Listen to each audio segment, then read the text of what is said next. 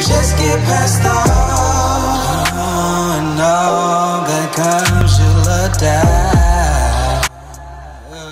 So you must. What's going on, world? Escrow Ray here, Simplicity Profits, man. I just want to kind of tap in. One of the biggest things that I have maximized and learned to do as a day trader is learning basically how to avoid losing opposed to just trying to win. I think that's a lot of people's mind state, and a lot of people's focus is focusing on trying to just win, and sometimes it can be, how do I win more than I lose? So one of the key things that I do, and I'm just gonna kind of keep every video as simple as I possibly can, the way that I do with my Discord and my mentees.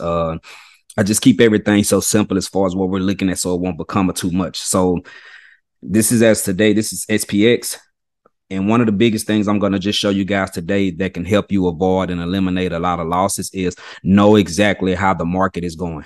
If you're day trading and you don't understand the direction of the market, you're in a heap of trouble, genuinely off top, just because it will easily switch on you. Because if you're playing against the market is going to have a full force in the direction it's going. It doesn't matter nothing else that you're looking at. I mean, it's a lot of things people like to look at and go through.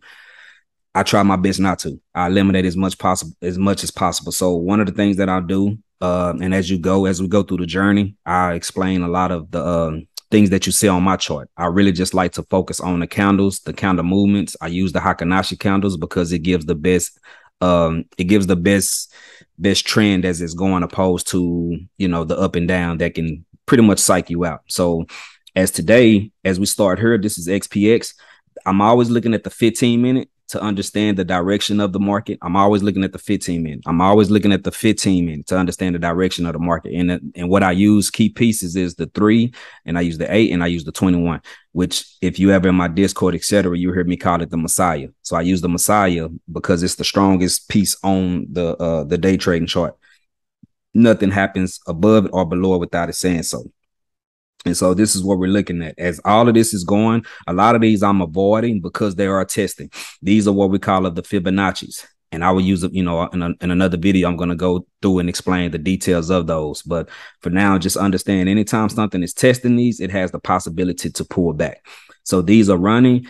When I made my entry would have been when it broke through the Fibonacci. I mean, when it broke through the Messiah right here, because this is the market trend. Anything above the Messiah, that means that it's going to be a bullish market. Bullish because it's going up, bearish because it's going down. So since it's going above the Messiah, it's going bullish.